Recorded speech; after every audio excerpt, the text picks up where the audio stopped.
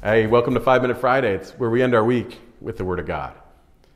You know, here in Happy Valley right now, it's a beautiful fall day. The sun's shining, the wind's blowing, and the trees are losing their leaves.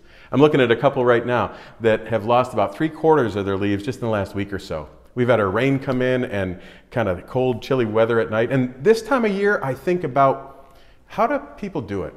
People that don't have the same things that I've been blessed with, and maybe that means they don't know where their next hot meal is coming from, or they don't have warm enough clothes. And so it made me think back about the last couple of weeks. And really, it started actually last summer. In this parking lot down here, we had a resource fair, really, where we had different booths set up. And one of the groups that came were called the Bottle Drop Ladies. All right, it's just two women, and they were pulling carts behind them, you know, like as they're walking around their parking lot. And these ladies, really since COVID, were looking for ways to connect people in need to the resources that they could collect. And when the social service organizations kind of shut down, it was hard to figure out ways to do that. And so they just kind of set up shop at a bottle drop location. So where people go to recycle cans and bottles to get some income so they can use for their needs and really their wants as well. They just sat up there and started giving things away and building relationships with people and providing care. I had the opportunity, at the invitation of Gail, one of our members here, she's really energetic and really connected to folks, and she says, "Pastor John, would you come out and help serve with us?" And I said, "Yeah, sure thing, man. I like that kind of stuff." And people have asked me over the years, why do you like helping people, especially if you don't know what they're going to do with the help that you're giving them, and don't you worry about all that stuff? And for me, I wanted to share the verses today that kind of helped me be okay with it and realize it's not about me knowing what's going to be done with all the resources, but me serving the Lord. And so I'm going to take you through Matthew chapter 25, beginning at verse 34. You know, Jesus is talking about separating the sheep from the goats, or really the believers from the unbelievers. And he says this, "Then the king will say to those on his right, 'Come, you who are blessed by my Father, take your inheritance, the kingdom prepared for you since the creation of the world. For I was hungry, and you gave me something to eat. I was thirsty, and you gave me something to drink. I was a stranger, and you invited me in. I needed clothes, and you clothed me. I was sick, and you looked after me. I was in prison, and you came to visit me.' And then the righteous people will answer him, 'Lord, when did we see you hungry and feed you, or thirsty and give you something to drink?